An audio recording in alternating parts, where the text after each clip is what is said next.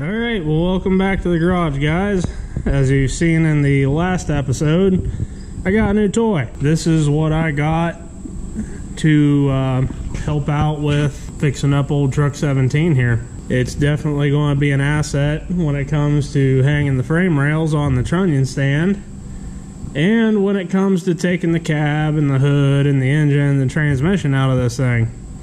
But before this forklift gets too much use, the first stage lift cylinder needs rebuild on it. It leaks like a sieve. I've got the battery tender on it right now, trying to make sure the new battery that came with it stays up.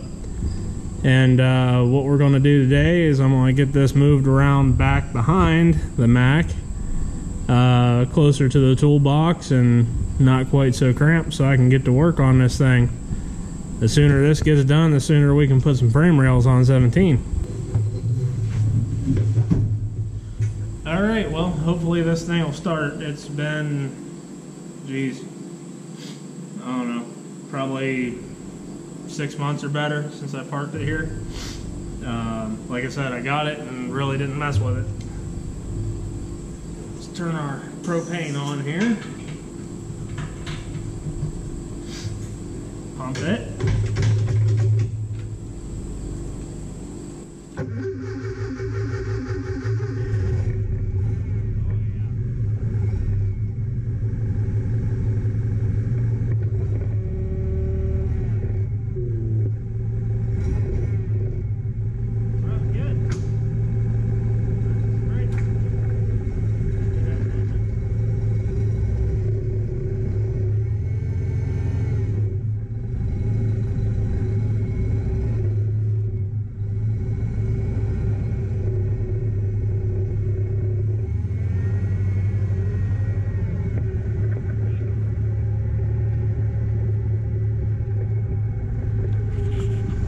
Okay, so I've been looking around on this forklift trying to devise a plan on how to get this main cylinder out of here. And I think what I'm going to do is I'm going to have to start it up. I'm going to pick these forks up a little bit, slide them in, take the actual forks off. And then it looks like if I unhook the chain that goes around the top of the cylinder I need to take out, if I unhook that, unhook my lines for my side shift, I should be able to just use my hoist, hook it right there on that eye, and lift this whole fork frame right out the top. And that'll get all that stuff out of my way. Should make it nice and easy to get that cylinder out. So that's the plan anyways. We'll see how that goes.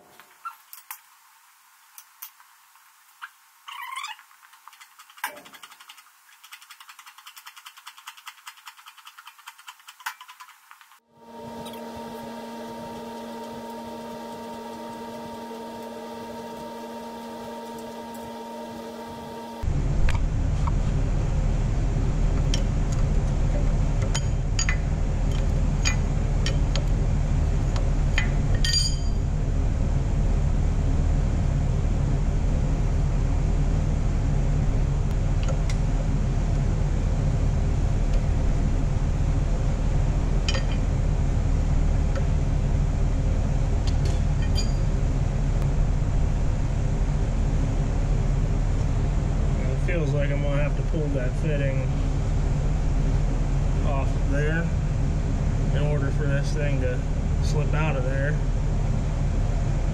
Unfortunately, I do not have a drain pan that is short enough to fit under this, so I'm just just gonna have to rely on these damn oil soakers to not have a mess on my floor.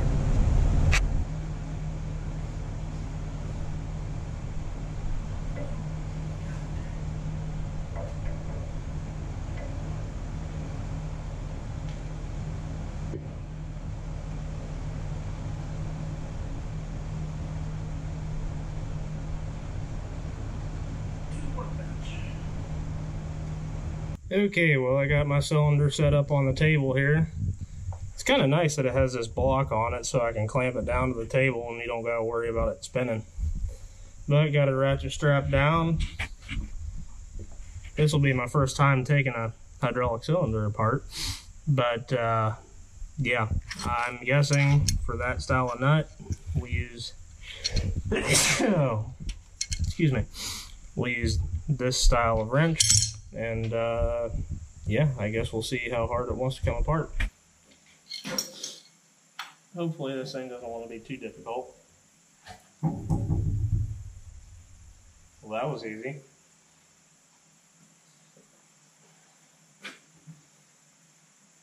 Things like that concern me when they're a lot easier than they really should be. It makes me wonder what else is going to go wrong.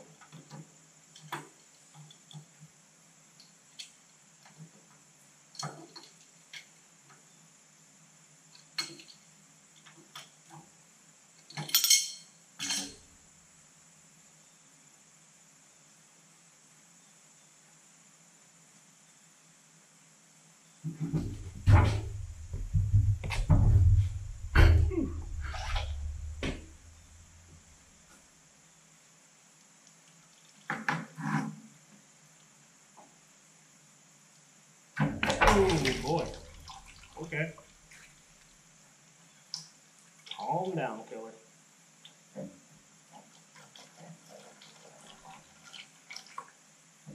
Yeah. So we got an O-ring with a backup ring on the nut.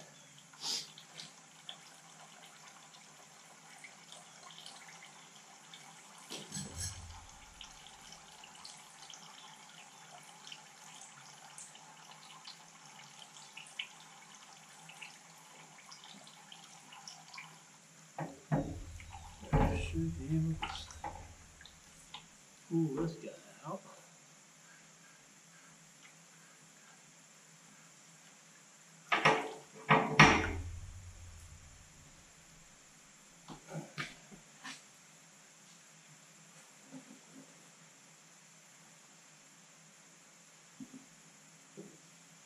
There's the piston. Is that supposed to be loose? Oh. Okay, so that's just got a snap ring holding that on.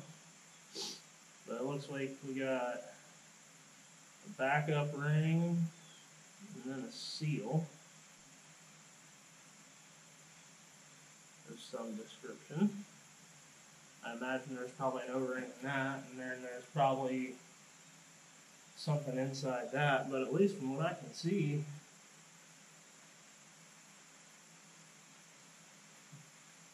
the rod doesn't appear to be scratched or damaged. Okay, well, I made a discovery. If you unbolt this end of it, where your chains run over, you can just take your nut off of this end of the rod. And yeah, I could have done that and pulled this nut off and probably got new seals for that and put them in without even taking the cylinder off the forklift. But oh well, I'm gonna go ahead and just take this whole thing to the hydraulic shop because I'm not sure how to get that piston or gland or whatever the hell you call it off, and I don't want to screw nothing up, so I'll just take it to somebody that knows more than I do and just have the whole thing resealed because I don't want to do it half-assed and then have to mess with it again when I really need it. Alright, well, we've got the cylinder rod back from the hydraulic shop. freshly polished with all new seals on it. So we're going to go ahead and try to get this thing through back together today.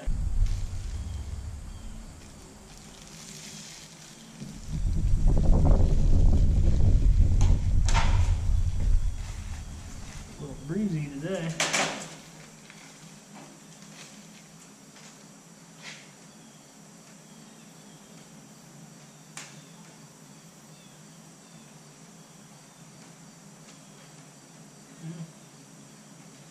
They've already got a ton of oil on it, so.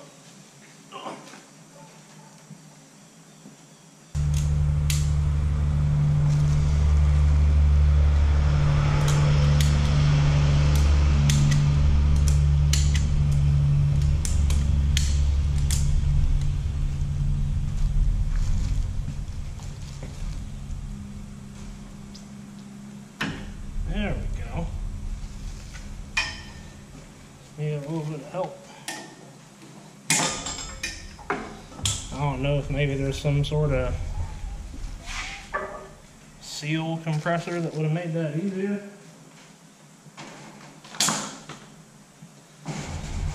But the bore of the tube was tapered, had a nice taper to it, so I assumed it'd just guide itself in. Easier than that, at least. We're going to put some grease on our O-ring and grease on our threads.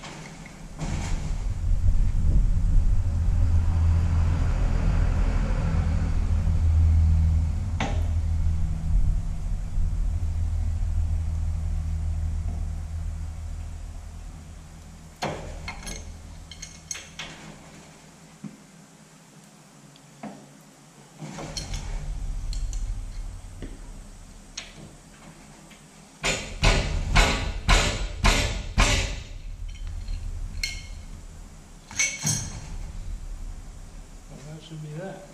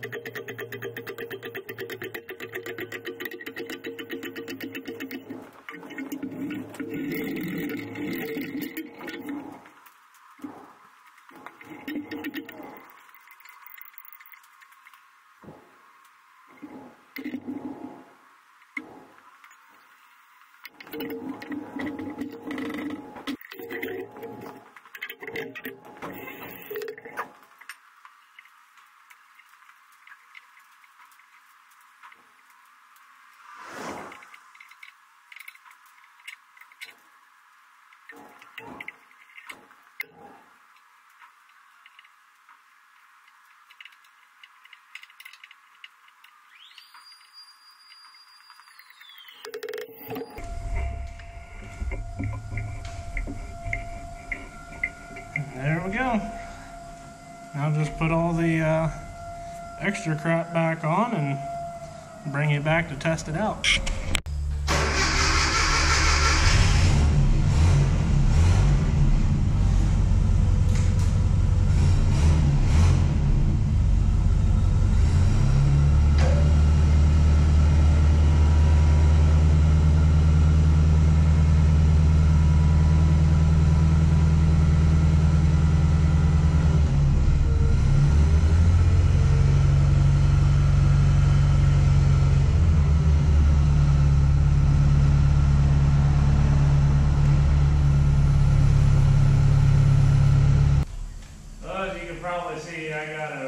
already a mess going on here with my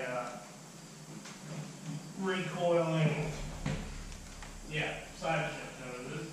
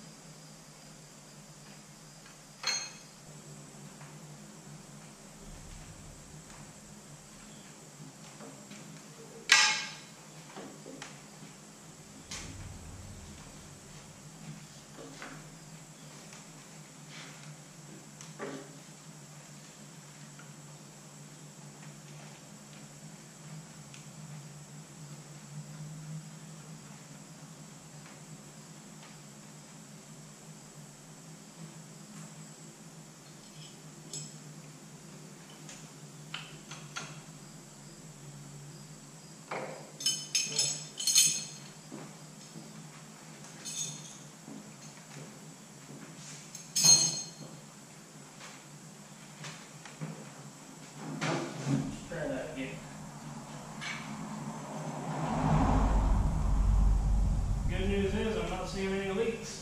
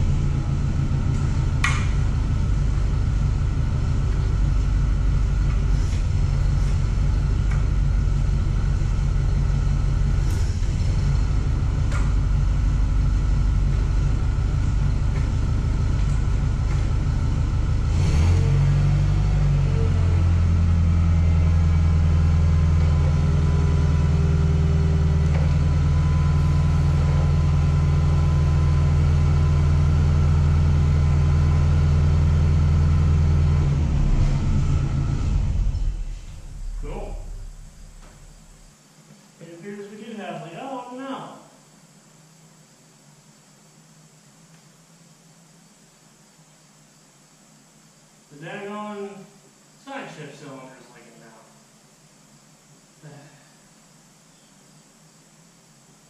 Oh well, I don't need it that bad. Put our forks back on there.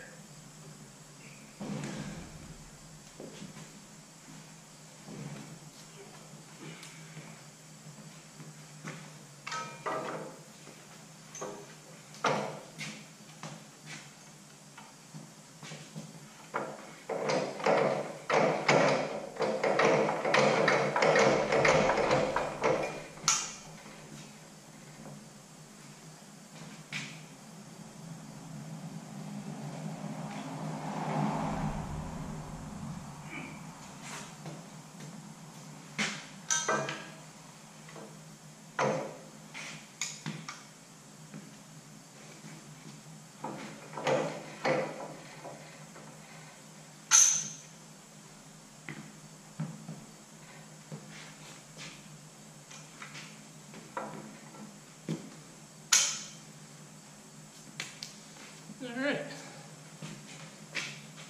So what do you say we fork some stuff?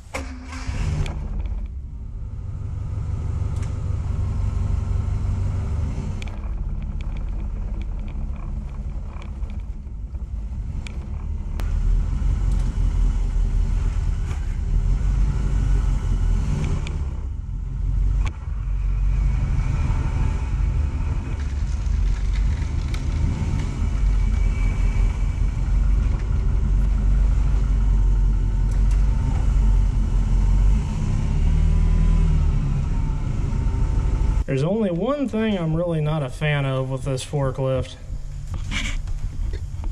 There's no cup holders. Like, didn't the manufacturers think, you know, where's the operator supposed to put his beer when he's running this thing? I don't know. We'll have to fix that. That's an important modification right there.